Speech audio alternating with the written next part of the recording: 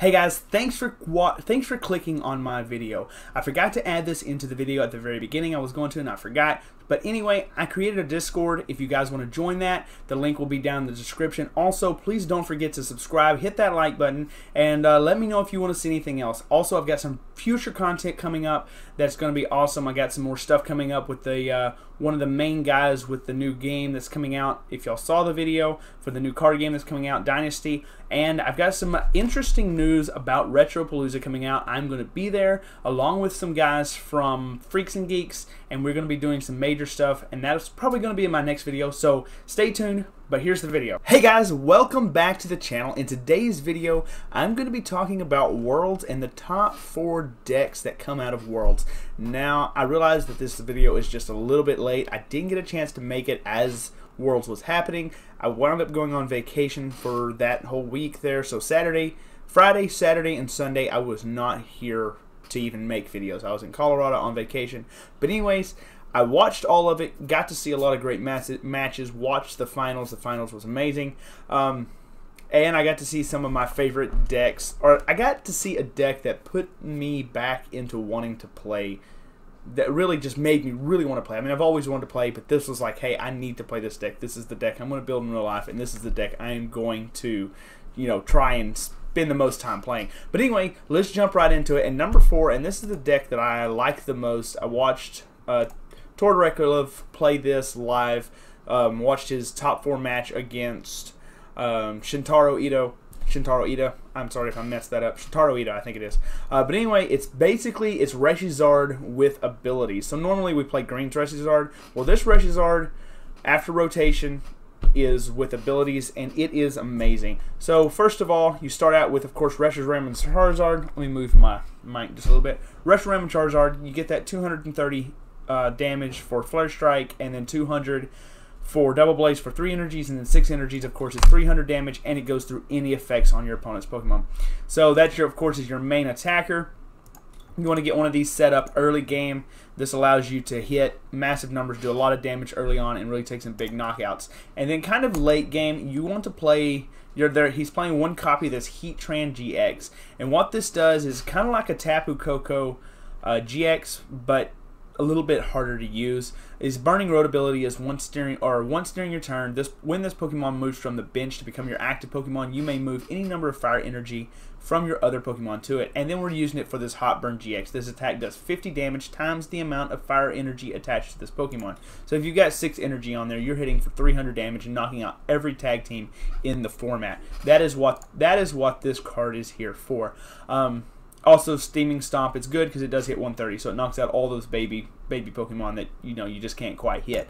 But and then of course we got our secondary attackers, which I guess Turtonator or Heatran is a secondary attacker, but Turtonator here is a baby attacker. It does 50 damage for each fire energy you discard from the field. So kind of a dumbed down Blacephalon, but it only uses 1 prize, and it allows you to get around things like the new Caldeo GX that you can't attack with GX or EX Pokemon, and the Alolan Ninetales, the fairy one that has the same ability as the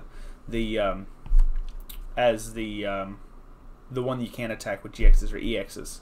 I cannot remember. I just forgot. I just said the name. Did you not hear me? It's the water one, Caldeo. I don't know why I can't remember that. And next up, we have Victini Prism Star, and this dude right here, I've been playing him for years, and I've told everybody this in a lot of my videos. I played him last year at Dallas. He was a big-time, just a heavy hitter at Dallas, and 2 energy does 20 damage for each basic energy card in your discard pile. So that means for 14 energy, you're doing 2 times 14. You're doing a lot of damage. You're hitting for, what is that, 270? Yeah, 270. Yeah, because 2 times 7 is 14, and then, okay, yeah, 270. I'm not good at math.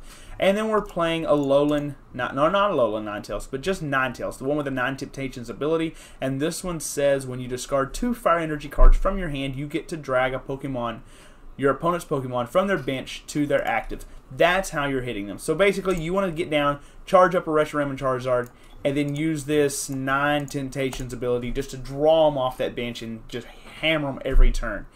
And of course, we're also playing 3 Dedenne GX. This is the new card. This is new Tapu Lele. this is the way you're going to get things set up. It's just the way it is. You play it down, and you discard your hand and draw 6 cards. Super good. In this deck, you're not really worried about discarding things that often. Unless you got a lot of welders in your hand, you're not really worried about discarding. And we also play 4 Jirachi.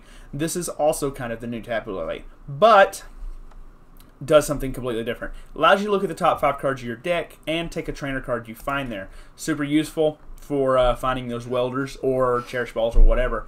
Play 3 Acrobike, 4 Cherish Ball, searching out those GX. Play 1 Pal Pad. This allows you to put up to 2 supporters from your discard into your deck. 3 Pokemon Communications, because sometimes you need to, swap out something. There's no real way to search for these basics like this anymore. So we use Pokemon Communication to get them out. That's how you get out your Victini Prism Star without just drawing into it, or your Turtonator, or your Vulpixes, or your Ninetales. Because Cherish Ball only searches out GX Pokemon, and that's all we have for as far as ball search right now. And then next up, the real spice of this deck is these Super Scoop Ups. Now these are hit and miss because obviously you have to flip a heads to be able to use the card, but if you do, it just allows you to pick up a Dedenne or a Jirachi and just get that threat off the field. That threat of 2 prizes going away with the Dedenne. Or, you need to move the Jirachi. They've got an Absol down on the field, and so your retreat is too high. You can't use the skateboard to get away. You can't spend that extra energy because you need to attach it to your Reshizard or whatever. So you Super Scoop Up. And this allows you to get those Pokemon off the field, and, it allows for some pretty crazy plays. It also allows you to remove damage. If you've got a Reshizard with a lot of damage on it, you just slap down a Super Scoop Up. Hit that. If you hit that head, you get to remove a lot of damage. Also, we have 2 switches. Giant Hearth, we have 3 of these, and this is an amazing card. It allows you to search for 2 fire energy from your deck if you discarded a card. And with this deck, you're always have stuff to discard. Of course, we play 1 Heat Factor Prism Star. Being able to discard a fire energy and draw 3 cards is just amazing. And we only play 4 supporters in this deck, and that is 4 Welder. This is the only deck I've ever seen that only played 4 supporters, but it works. It allows you to just burn through your deck really fast. You don't have to worry about discarding anything important because really, there's only 4 cards that are super important. Play 2 Skateboard for the Jirachi, and we play 18 Fire Energies. Now that's a little crazy, but when you get to discarding with Ninetales and you start using Heat Factor Prism Star, and you're wanting to build up the discard for Victini, 18 energies is sometimes not enough. I just played a game with it earlier on Untap, and I got down and I was 1 energy short because I forgot to make sure I had all my energies in my deck. It's just super easy to get rid of them and super easy to get them into the discard, and then you shuffle them all back with Victini while dealing 270 damage. So this deck right here is an amazing deck, and Tor Recklave ran it till 4th, and he was beat out by Shintaro Ito with his Blacephalon deck, and we will move on to that in just a minute. But now we have the top 3. Or the 3rd place deck, and that is Green's Reshizard. Believe it or not, normal setup here. You got the 3 Reshizards and the 4 Volcanion. You really want to start with Volcanion for that Flare starter if you're going 2nd. And of course, we have all the regular. Let's do it like this. There we go. Have all the regular, other stuff. So he played 4 Volcanion, 3 Reshizard, 4 Acrobike, 2 Cherish Ball, 4 Custom Catcher, 1 Energy Spinner, 1 Fiery Flint, 3 Fire Crystals, 4 Great Potions. Kind of more of a healing deck than the Ability one. The Ability one, Super Scoop Up, is your only healing option. This one, you're playing 4 Great Potion, allows you to heal a ton of damage, and you're playing 4 Mixed Herbs, which also allows you to heal a ton of damage. Play 4 Pokegear, 1 Reset Stamp, 1 Giant Hearth, 1 Heat Factor Prism Star, 1 Lysander Prism Star, or Lysander Labs. This card right here is good because lots of people are playing Choice Helmet right now, and it adds 30 more damage, and so you lay down Lysander's Labs, and it takes away the effect of all tools. It allows you to get those knockouts when you normally wouldn't. 1 Shrine of Punishment. This is for the Pikarom matchup. You lay it down, it means you're effectively hitting for 240 damage instead of 230. And of course, 4 Green's Exploration. And 1 Lucamine. This allows you to get back in a combination of 2 in any combination, a supporter or a stadium. Allows you to get back basically any stadium you want, like Shrine or a Welder. And we're playing 11 Fire Energy. So, not bad. Standard, pretty much standard, standard Green's Reshizard list. It's you know, I've played it for a little while now. Honestly, I'm not as impressed with it as I am the ability one, but it did place better at Worlds. And in the second place, we have Shintaro Ida's Blacephalon deck. And a lot of people said Blacephalon was going down, but we of course saw it make a resurgence again in Worlds, and it done really well. And he played 3 Blacephalon, 2 Heatran. This was the biggest. Biggest surprise out of all of it. With that Burning Road ability, all you have to do is get 6 energies on him, and with B-Strings that's not hard. All you have to do is get 6 energies on him and move him to the active, and he can take a knockout on whatever it was that just KO'd you. So if a Reshizard pops up, attaches 3 energies, does 200 damage, knocks out the Blacephalon, they're now in B-String turn. So you B-String, that if you have all 3 in hand, that's already 6 energies, put them on your Heatran, or put your Heatran on the bench, switch into it after you've B-stringed onto your Naganadels or another Blacephalon, move them all to Heatran, and you've got the return knockout on that Reshizard or Mew and Mewtwo Tag Team GX. It plays 1 Dedenne and 1 Mew bench barrier. And this is for the Picaron matchup so that they can't use their GX attack to do 170 anywhere they want to on the field.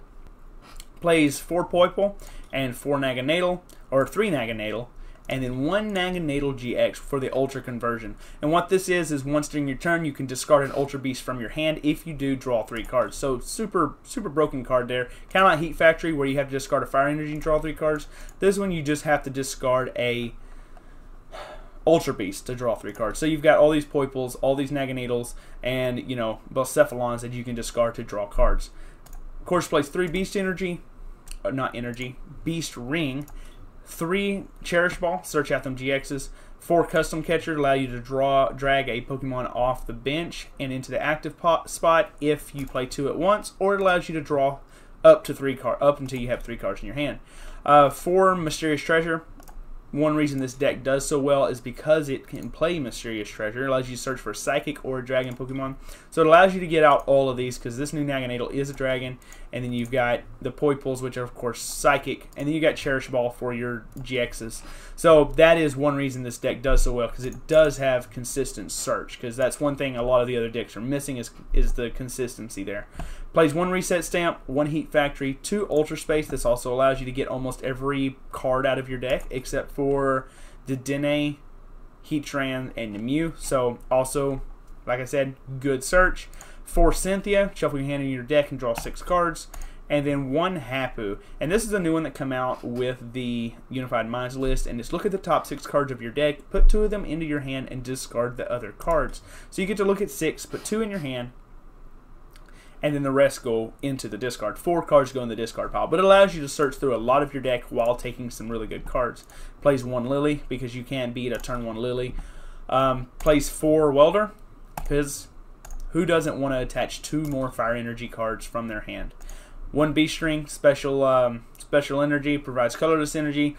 When it's attached to an Ultra Beast, it provides every type of energy, but only provides 1 energy. The attacks of the Ultra Beast this is attached to does 30 more damage. That's one reason this card is so good. It can be Fire, Metal, Psychic, doesn't matter, and it adds 30 extra damage to that Pokemon. He plays 14 Fire Energy and 1 Psychic Energy, and that Psychic Energy is for this Naganadel right here, this Venom Shot. Discard 2 energy from this Pokemon. This attack does 170 damage to one of your opponent's Pokemon. So super good for getting rid of, say, that Dedenne that's only got 160 HP on the bench. Really good for stuff like that. So this is the second place Worlds deck. And next up we have the first place, if I can find it, and what he named Perfection. Now this guy, Henry, can't remember his last name, Henry Brand, I want to say? Henry Brand? Maybe not. Maybe not. Don't want to get that wrong. But Henry, he played this deck. It was I watched the finals, super good deck, super consistent. He got his attacks off every turn, and it all revolves around Mewtwo and Mew Tag Team GX. 270 HP, the ability Perfection. This Pokemon can use the attacks of any Pokemon GX or EX on your bench or in your discard pile. He never even used this Miraculous Duo GX. If this Pokemon has at least 1 extra energy attached to it, heal all damage from all your Pokemon. He never even used that. And what this does is it allows you to use any attack from all of these Pokemon up here. So you have Naganadel GX. You can attach an energy, Welder, and then attach another fire energy, and you can use Venom Shot. And this thing right here can just be in the discard pile. Same for Reshiram and Charizard, you can use any of his attacks. Same for Magcargo GX, you can use any of his attacks. Dedenne, you're not going to use Dedenne because Dedenne has terrible attacks, but this allows you to draw 6 cards while discarding bad ones from your hand. Say Naganadel or Magcargo, because you don't even have the evolution line of these guys. He also plays one Cobalion. A lot of people are asking him, and it's for that Iron Rule GX. During your opponent's next turn, their Pokemon can't attack. So basically, this just allows for him to stall. You know, if he has a really bad hand, he can just say, hey, I'm going to Iron Rule, and then it's for colorless, so you're not even going to care what kind of energy you attach to him. He's like, I'm going to Iron Rule, and then you can't attack me next turn, so it allows me to set up, and maybe I can get a big knockout next turn. He also plays Espeon and Deoxys Tag Team GX, and this is basically for this Cross Divide GX. Put 10 damage counters on your opponent's Pokemon any way you like. If this Pokemon has at least 3 extra energies attached to it, put 20 damage counters on them instead. And what this means is it does 200 damage to the bench for 6 energies. Yes, for 6 energies. It allows you to just completely annihilate Malamar decks. So they're setting up, they've got these, the Malamar on the bench, they've got a couple Malamar, they've got a, you know, say a Giratina, something like that. You can just spread this damage around and completely wipe out their Malamar line. And there's basically no way they can recover from that, since we lost Rescue Stretcher and stuff like that. And he also played one Jirachi GX, and this one is for this Psychic Zone. Don't apply Psychic Weakness when Pokemon, both yours and your opponent's, take damage from attacks. So basically, it means that he can go up against Malamar list, and they will not be able to get a one-hit KO unless they knock out this Jirachi GX first. He is also playing one Latios GX, and this is if you have the Power Bind ability is terrible. If you have 4 or fewer Pokemon in play, this Pokemon can't attack, so it's terrible. But if it's in your discard pile, you can use its attack with the Mewtwo and Mew GX, and it's Tag Purge, and it does 120 damage. But the good part is during your opponent's next turn, prevent all damage done to this Pokemon by Tag Team Pokemon. So basically, you hit into a Rechizard for 120 damage, and they can't attack you back because of that ability, or because of the wording on that Tag Purge right there. Unless, of course, they have 6 energies and they hit you for 300, because that allows them to go straight through. That 3 extra energies allows them to go through any effect on any Pokemon. But most case scenario, they are not going to be able to hit you because of Tag Purge. It pretty much shuts down Pikarom, because Pikarom can't hit. It doesn't have anything that allows you to go through other Pokemon's abilities, but it's a super busted card.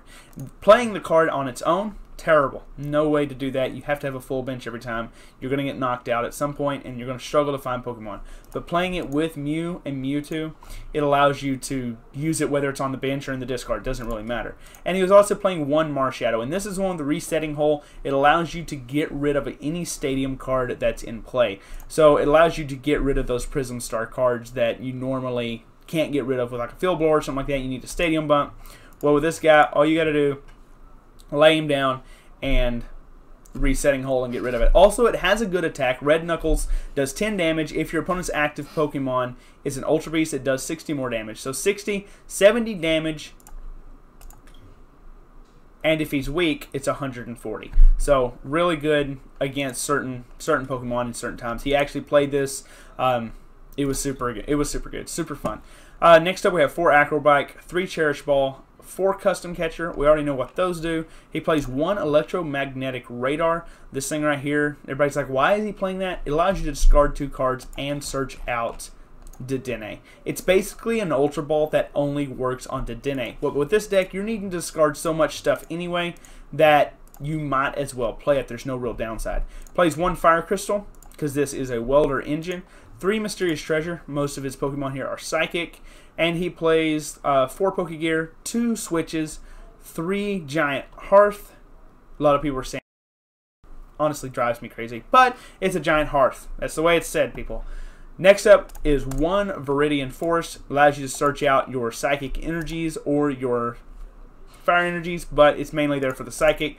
2 Bill's Analysis. Look at the top 7 cards. You may reveal up to 2 trainer cards you find there, put them into your deck, and shuffle the other cards back into your hand.